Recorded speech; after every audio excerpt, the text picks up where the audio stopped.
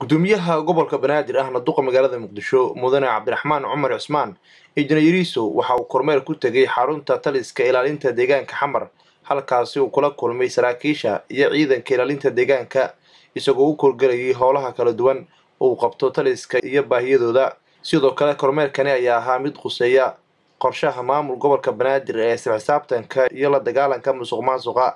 taliyaha ciidanka ilaalinta deegaanka Xamar Jaraal Cabdinaasir Maxamuud in qarshe waxa uu sheegay in taliska ay ka go'an tahay fulinta howlaha lagu horumarinayo caasimadda ciidanka ilaalinta deegaanka wuxuu diyaar ku leeyahay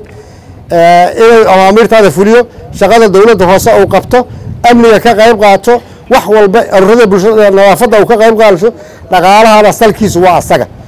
ciidankaas aad arkaysid wuxuu soo geliyaa dhaqaalaha dawladda hoose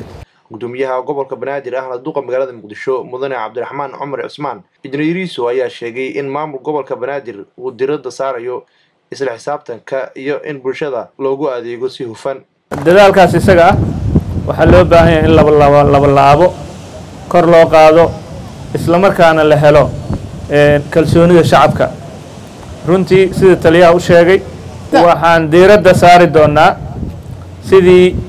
dib u habeen loogu sameyn lahaa ciidanka ilaalinta deegaanka sidii dhammaan xuquuqdiina aasaasiga aad u heli lahaydeen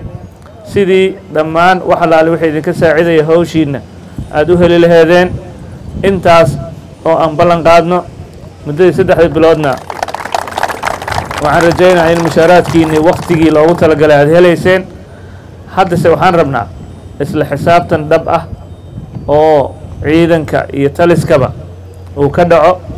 qof walba oo idinka ka mid ah ama sarkaal ha noqdo ama taliye ama ku xigeen